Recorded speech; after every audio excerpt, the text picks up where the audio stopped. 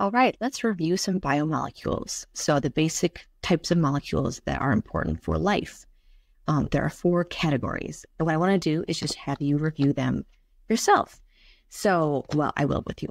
I want to fill out this table. So these are the 4 categories of biomolecules: carbohydrates, proteins, nucleic acids, and lipids. And for each type, there is a monomer. So it's a single subunit. There's an example, multiple examples of monomers. There's polymers, so more than one, and those are then more than one linked together with bonded together.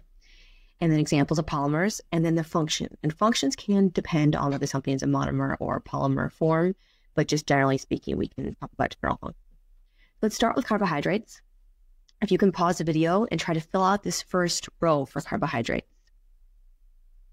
And here we go. So carbohydrates, the single subunit, the monomer, is a monosaccharide. Examples of this are glucose and fructose that you've probably heard of. So those are really simple sugars, easy to digest because they're already broken down into single subunits, monomers. Examples of polymers is a polysaccharide. So just to note this, disaccharides are technically more than one, but they have a different name. So a disaccharide would be sucrose and lactose. Those are 2 linked together. Those are very common. Here, polysaccharide means more than 2 in reality, particularly for sugars. So examples of polymers for sugars are carbohydrates, commonly called sugars, right? Glycogen, starch, and cellulose. So cellulose is common in plants. Glycogen is the one we'll talk about most in this class. That's how we store our glucose in linked chains in our muscles and liver. So the function of this biomolecule is primarily that, and this is primary function. There's all kinds of subfunctions that all molecules have. Very efficient. Life is very efficient at reusing things. ATP synthesis, of course, and energy storage. So the storage is more of the glycogen, those long chain ones. Okay, please do the same for proteins. All right, so proteins, we got the monomer is amino acid. And examples are, hopefully you can remember, one amino acid. I'm not going to quiz you on the amino acids, but leucine, tyrosine, tryptophan, valine are all amino acids. They're single, so right here, this is one amino acid.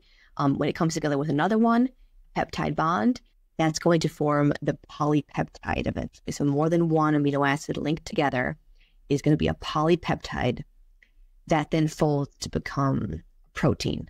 And I have a future lecture, a little bit of review on protein folding to help us remember how that works, because protein structure is so important. So this would be 2 examples of folded into their tertiary structure proteins that then could have a function. So examples of these polymers, hemoglobin, sodium potassium pump, myosin, all proteins, any protein you could think of. And I'll have some more, we'll have tons of examples throughout the semester of proteins. Function, everything. Structure of your body. So collagen, keratin, elastin, fibrous proteins, movement, communication, basically everything. Probably be hard to put a right answer there. Okay, nucleic acids. So the monomer is a nucleotide.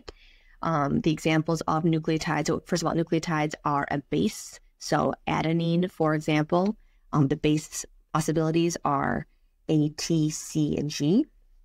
And then a nucleotide is combined with a sugar, either deoxyribose or ribose, and a phosphate group. So this is a nucleotide, these 3 components, and then the ATCG is often used to abbreviate the adenosine that refers to this entire nucleotide. An important, this obviously then makes up the genetic code.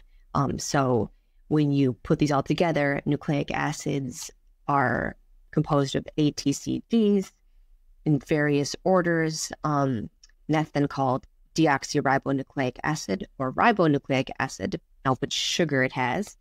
And those are DNA and RNA. The other nucleotide we'll talk about quite a bit in this class is ATP, adenosine triphosphate. And I've got another slide on that in just a moment. That is they are energy producing molecules. That's how we do things. I'll come back to that in just a moment. But that is actually a nucleotide with 3 phosphate groups on it. And information storage is the main function of nucleic acids.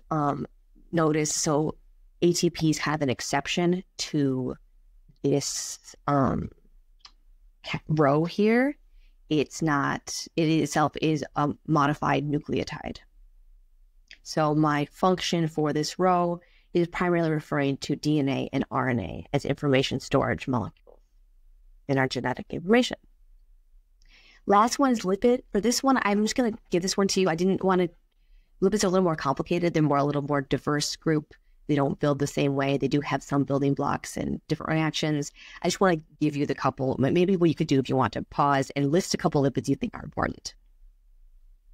Okay, so fatty acids are what make up, they're one of the backbones. Sorry, it's a little bit cut off down here.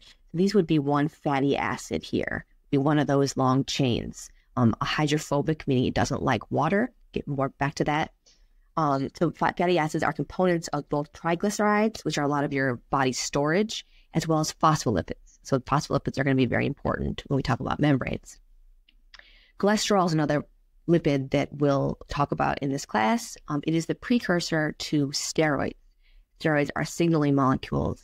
You may think of testosterone as a steroid, but also cortisol, your stress hormone, is a type of steroid hormone. Hormone meaning it signals. Cholesterol is also embedded in your membrane, cell membrane. So the function of these are pretty diverse, but energy storage, in terms of breakdown into glucose and ultimately ATP, push in the cell membrane components, both phospholipids and cholesterol, and then signaling, so those steroid hormones. Now this is a good place just to sneak in here, just a little review of ATP. We won't be looking at the structure a whole lot, but just a reminder of it, and it's going to be important. We'll talk about how it's used, right? So adenine is the base, ribose, and then 3 phosphate groups. So it is a modified nucleotide. Adenosine monophosphate is what would be in your RNA, actually, because of ribose. 2 more phosphate groups added on there are high energy bonds. When those break, it causes something to happen. That's why it's so important. So what things can happen? So work is what we call this, right? Our bodies need to do work.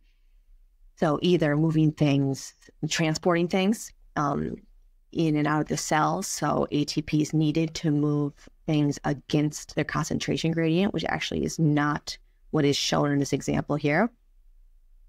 This one is just phosphorylation, activating a protein. You also could have a ATP pump. There's different ways ATP are used. I'm actually not going to go into tons of detail on it, but we'll see it. ATP is used to contract muscles, mechanical work, so contract bioproteins. And then lastly, this is the chemical work.